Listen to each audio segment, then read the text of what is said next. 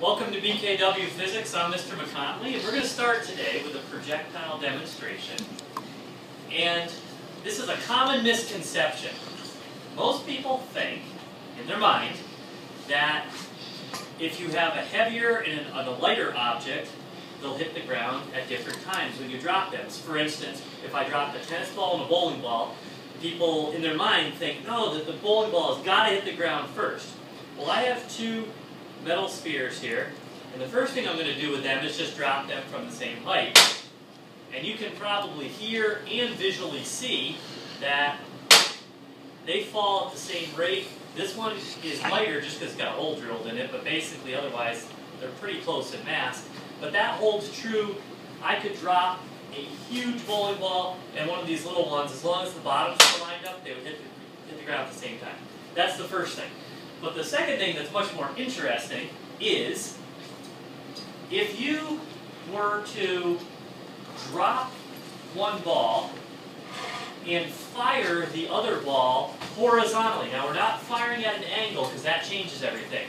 If we fired it at an angle, it would take a longer time because it would have to go up and then back down. But if we fire this one horizontally, so it goes straight this way, and then eventually tapers off, and what's the path called in the air? The trajectory, thank you, Sue. And then if we were to watch these two, they would still hit the ground at the same time. Do you believe it? Well, let's see it. Now it's going to happen kind of quick. I'll do it a couple times, but it'll happen quick.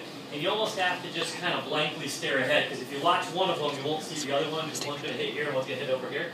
Okay, so just blankly stare, and you'll probably be able to see that they hit the ground at the same time. Or at least you can hear it.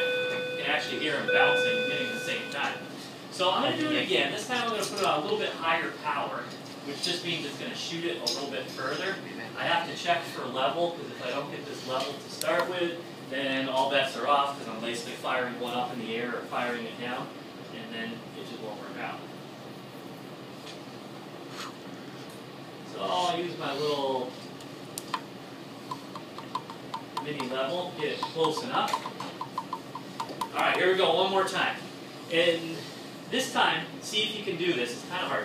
But if you let this one like fall this far as you're watching it, you're kind of blankly staring and it falls about this far, where should this one be?